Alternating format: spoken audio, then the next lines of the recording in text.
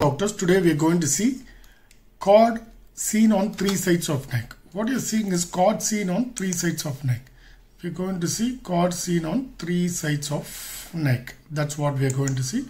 So you can see that one loop, this is back of neck, sagittal view of the spine, CV junction, cerebrovertebral junction. CV junction, I can see back of the neck, and this is the side. So two blue, one red.